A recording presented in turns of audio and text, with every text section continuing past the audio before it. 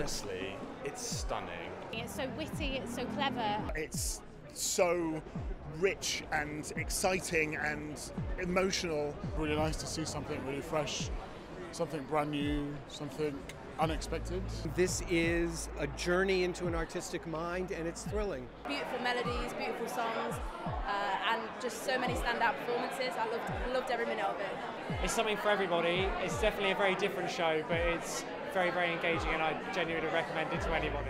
Catches themes that are really relevant today, of kind of imposter syndrome, of depression. A show about an important conversation. It was told with kindness, and the show is romantic and sad and beautiful. It feels like something that really makes you think. You have to see it. I think you have to see it and experience it to kind of really understand it. Make your own mind up. Think American Psycho, think American Idiot, but then put it with the music of Rachmaninoff. It's an amazingly cathartic piece. I love the fact that it can resonate to all of us. It seems so foreign in so many ways. It's very familiar in a lot of ways as well.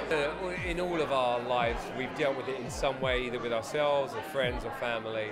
It's hugely intelligent, and I think you just have to go with an open mind and be amazed. Like a perfect marriage of classical music and Dave Malloy's music.